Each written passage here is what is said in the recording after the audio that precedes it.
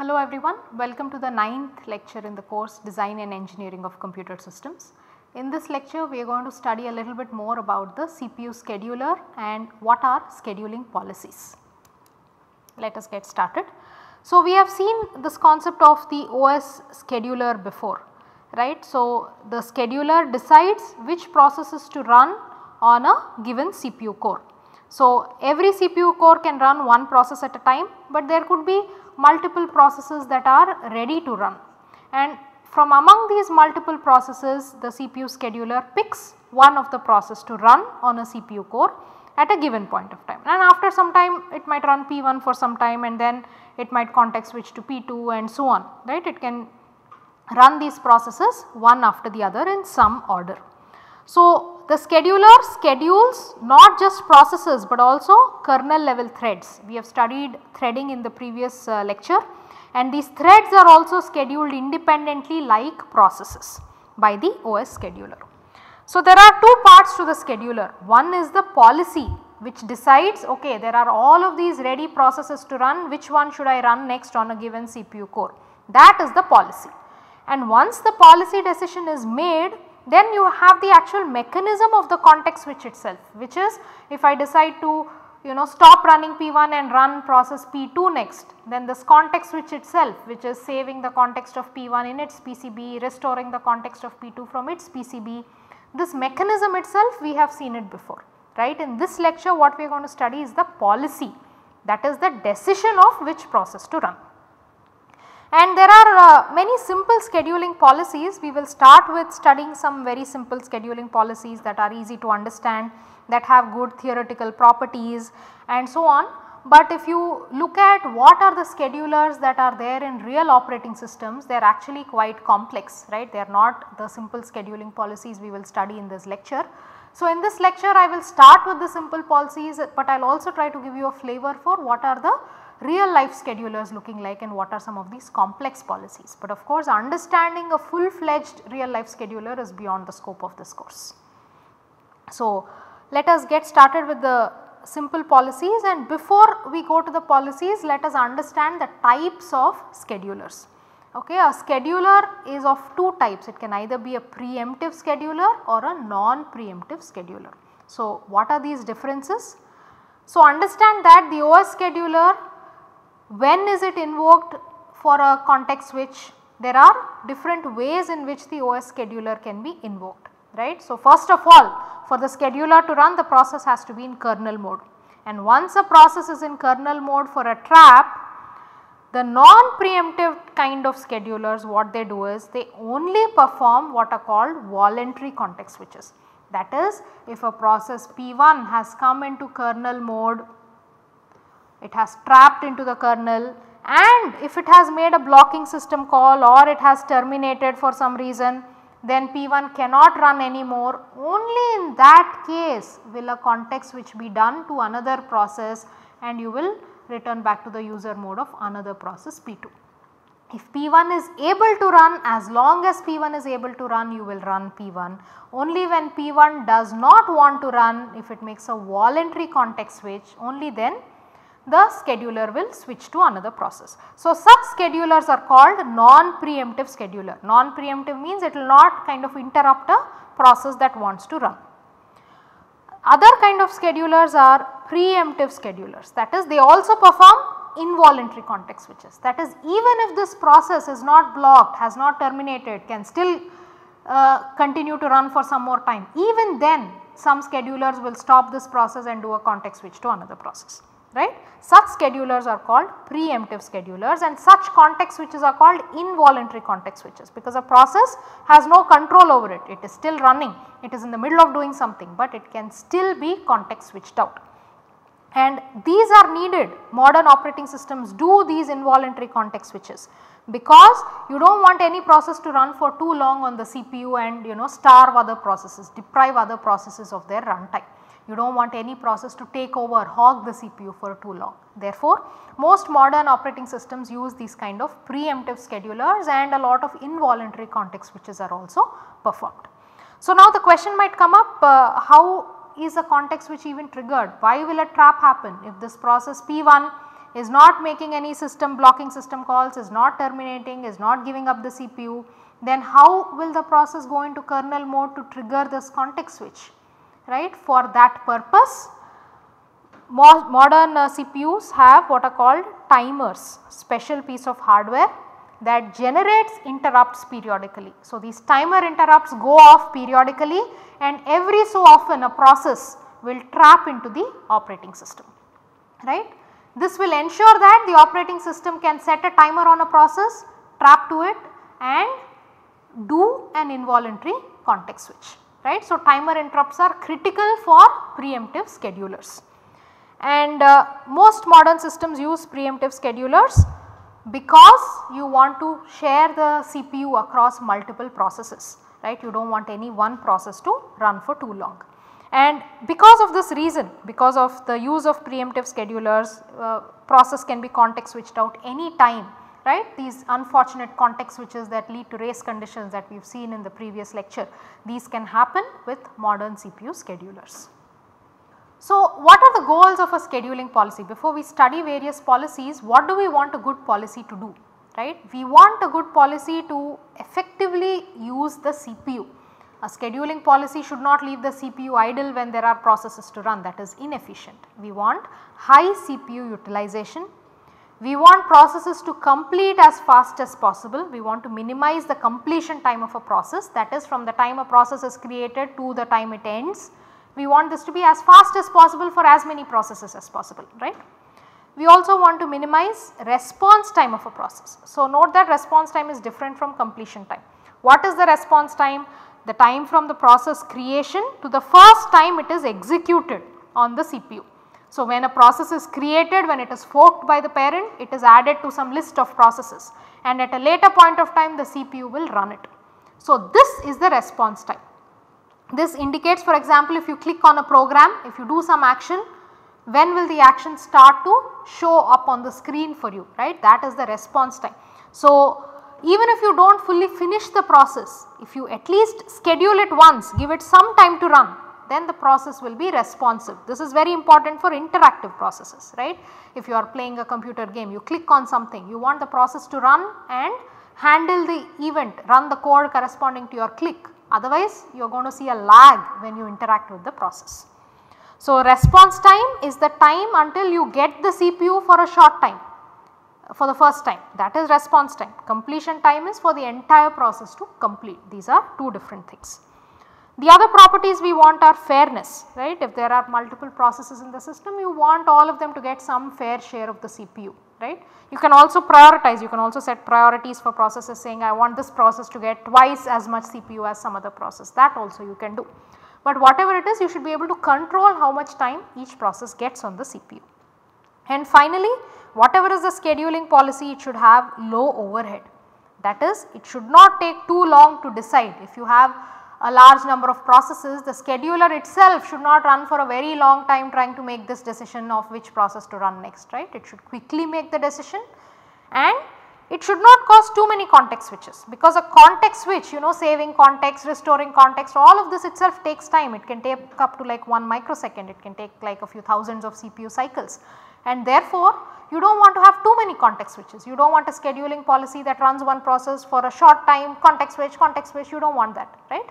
You want your overall scheduling policy to not add much overhead to the system.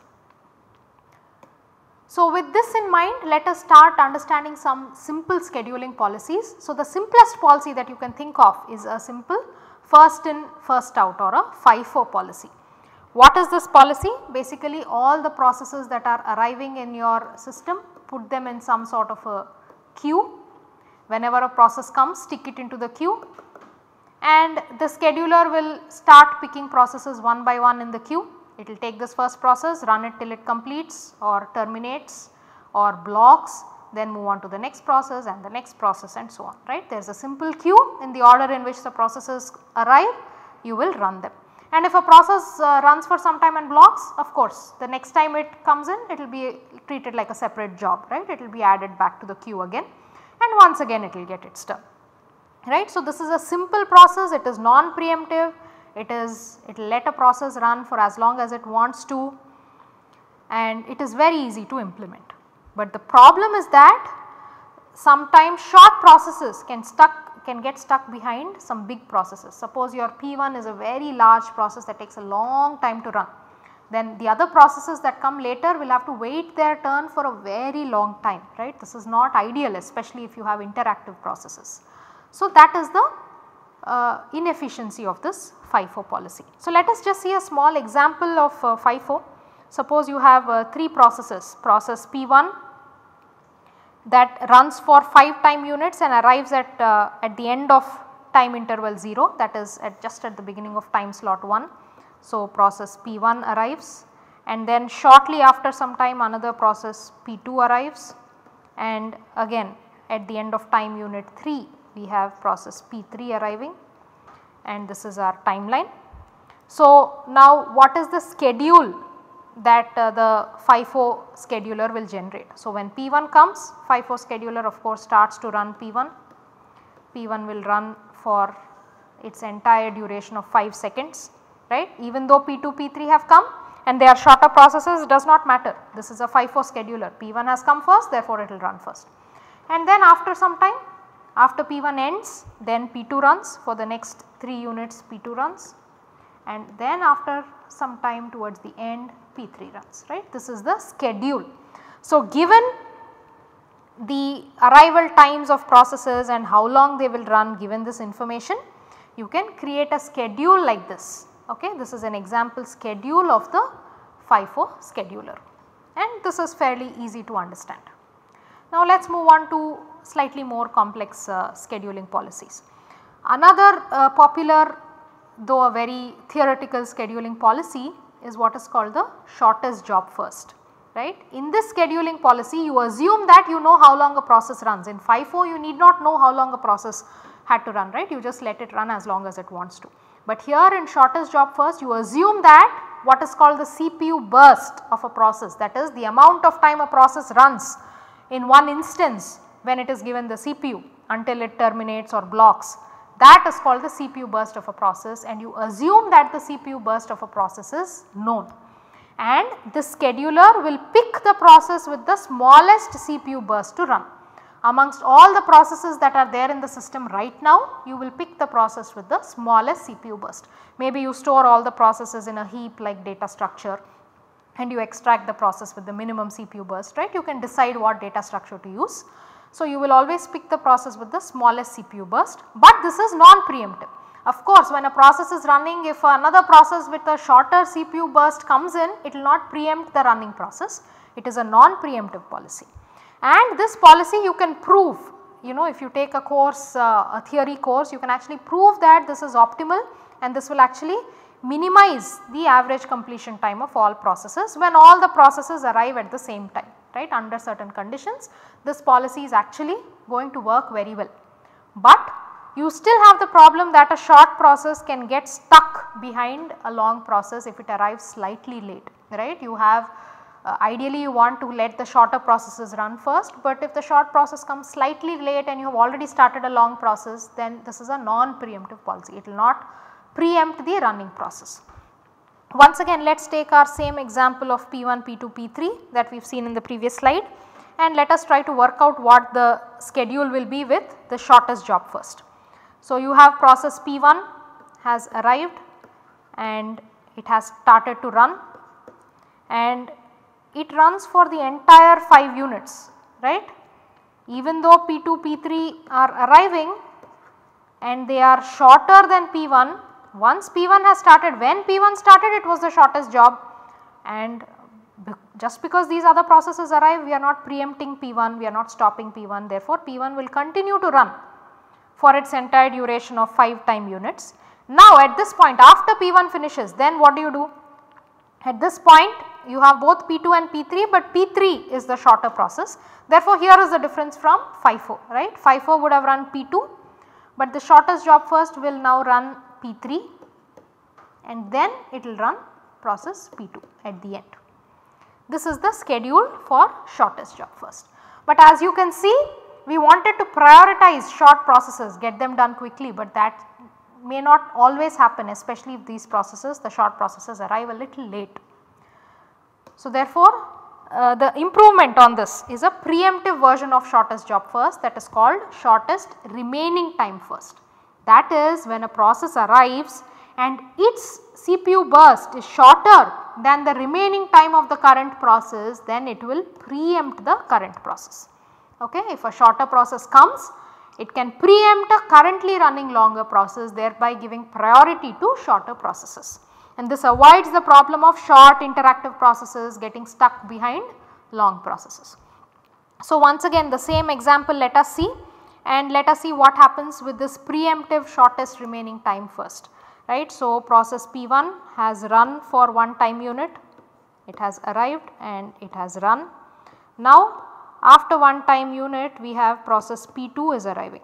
Now, at this point P2 has a CPU burst of 3 units and P1 has run for 1 unit and it has 4 more units left.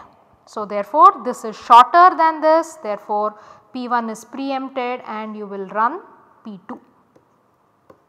Okay. Now, while P2 has run for 2 units, after 2 more units after P2 we have P3 arriving. But when P3 is arriving, P2 only has 1 unit of work left and P3 has 2 units of work, right. This 2 units of P2 are done, there is only 1 unit left and P3 has 2 units of work. Therefore, P3 will not preempt P2, we will let P2 continue. After P2 finishes, now P1 has 4 units left and P3 has 2 units left. Therefore, P3 is the shorter one, therefore, we will run P3 and finally at the end this long P1 process will complete, right. So, this is the schedule that you will have with shortest remaining time first.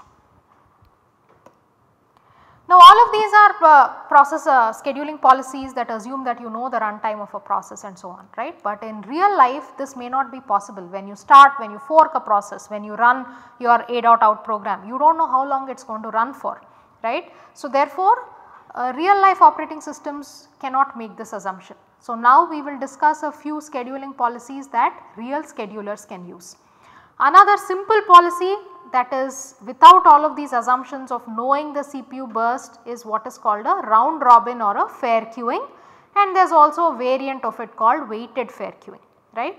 So, what is round robin? It is simple.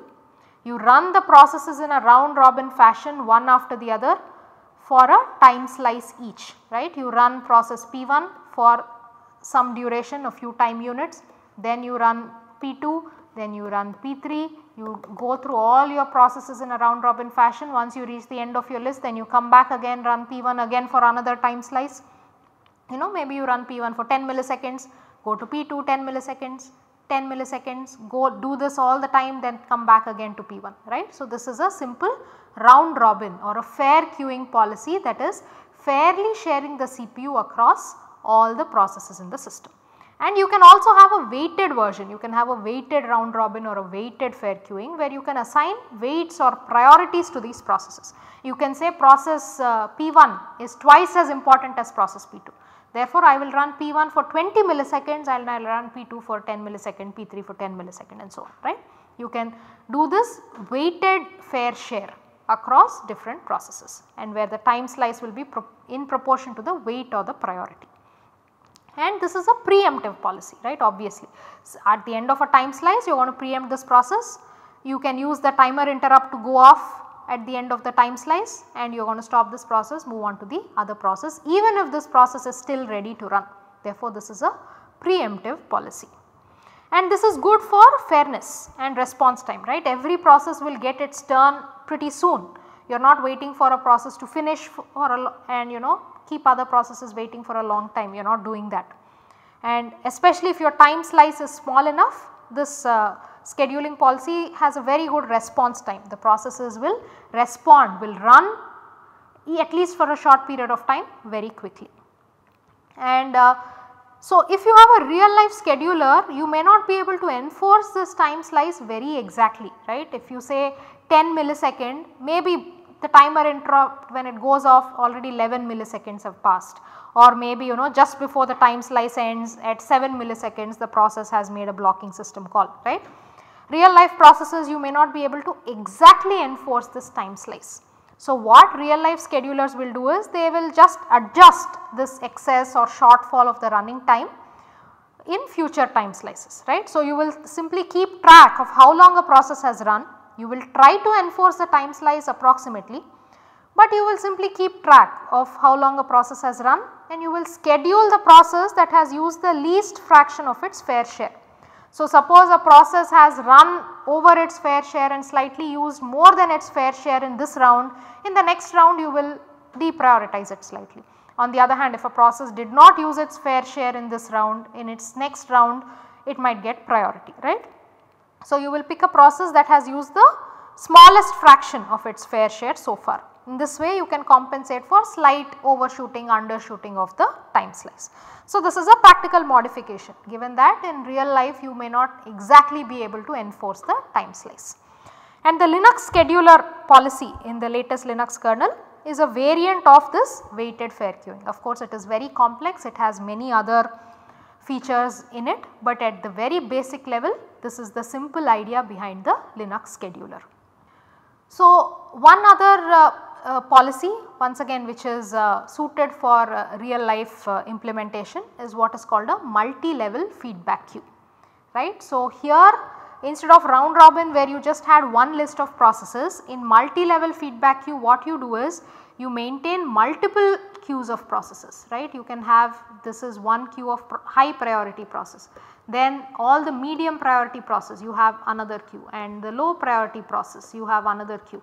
In this way you have multiple priority levels, and at each priority level you will keep a separate queue of processes, and you will schedule processes always starting from the highest priority level, right. If the scheduler has to run, it will first go to the highest priority level, run this process, and at the same priority level, processes of same priority, you can use something like round robin, right. So, the scheduler always starts at the highest priority level, runs all these processes in a round robin fashion, then it moves on to the next priority level, then to the next priority level, and so on, right. So, this is a different way of running processes from the round robin. And what is this priority? It can be set by the user or it can be adjusted by the scheduler itself. For example, the scheduler can do something like it can decay the priority with age. That is, if a process has run at a high priority level for some time and it has fully run for its time slice at this high priority level, then you can the next round push it to a lower priority level, right. Why do you want to do that? This is to ensure that short processes, if you have short IO bound processes, that is if a process just runs for a small time, goes waits for some IO disk operation to happen, again runs for a short time, again goes away.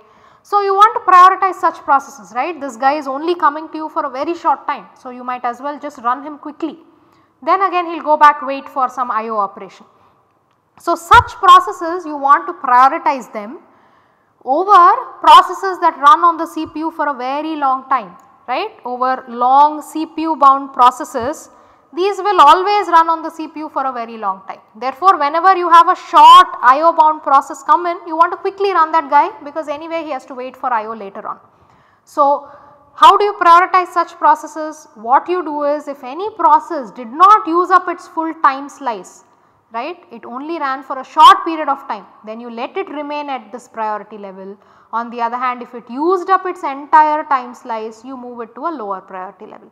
So, with time, processes that are hogging the CPU, that are taking up a large share of the CPU all the time, these processes will move down the priority level, whereas processes that are running for a very short period of time, IO bound processes, will run at a high priority level, right. So, this is an small heuristic that is used to ensure that IO bound processes which only run for short periods of time, they are given preference.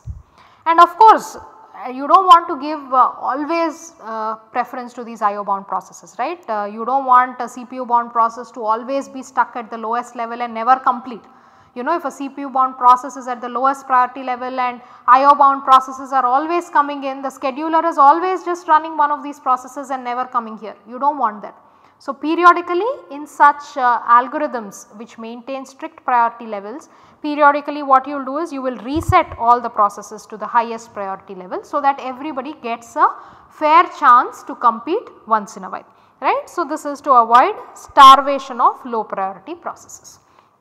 So, this is another example of a slightly realistic complex scheduler algorithm. So, now finally the last thing I want to talk to you about with schedulers is multi-core scheduling, right. So, all of these scheduler policies pick a process to run on one CPU core. Now, what if you have multiple CPU cores? You have to schedule processes on the multiple CPU cores independently, right. So, there are different ways of doing it. If you have these multiple CPU cores, what you can do is you can just maintain a common queue of processes, right, P1, P2 and so on, and whenever a CPU core becomes free from this common queue, you can schedule processes. Okay, process P1 you go here, right. This is like you are waiting at some counter in a single file, and whichever counter becomes free you will go there. So, this core is free, you run here. Oh no, this core has become free, the next process will go here, right. You can keep doing this. This is any process basically can run at any CPU core that is free. This is one way of doing it. The other way of doing it is you somehow assign processes to cores, right. You have separate queues. These processes will run on this core, these processes will run on this core and so on, right. You have separate queues waiting for each core, and whenever, so first this process will run on this core, when its turn is done the next process and so on, right. So, you can bind a process to a particular CPU core and run it on this core always, or you can let any process run on any CPU core. Accordingly, you will maintain this data structures of this list, this queue of ready processes. It can be a common queue or it can be a per core queue. So, what are the pros and cons of both these approaches? Both these are possible, but they have their own advantages and disadvantages.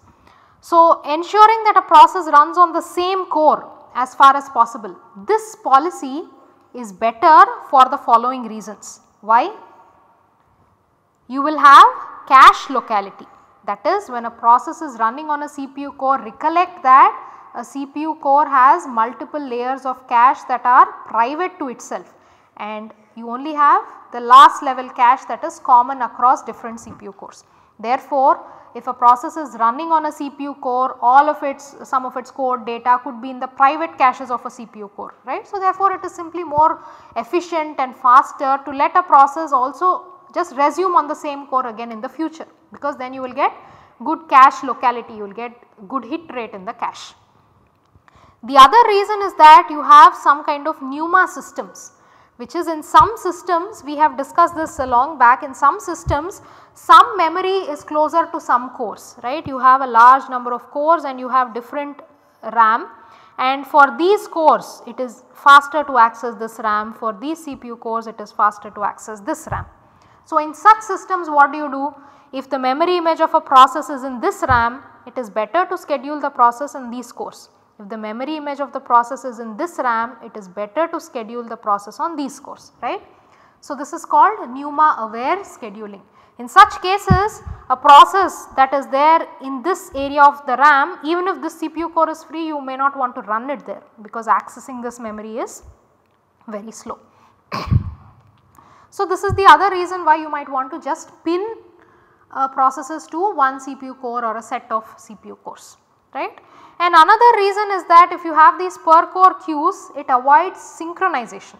So, any time different CPU cores have to access a common data structure, there will be overheads like acquiring locks, there will be cache coherence, right. We have studied all of these things. In general, if a CPU core is accessing one item of data, it is better if other CPU cores also do not access the same item of data, right. To avoid this synchronization across CPU cores also, having per core queues is better.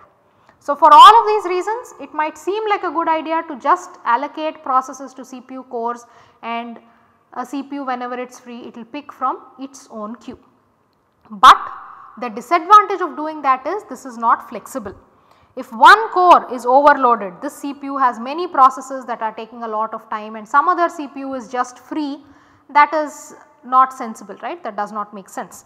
So, in such cases what do you want to do? You want the CPU core to take some of the work from the overloaded core. Therefore, if you are doing per core queues of ready processes, then you must have some way for load balancing across these cores to ensure some uniform distribution of workload.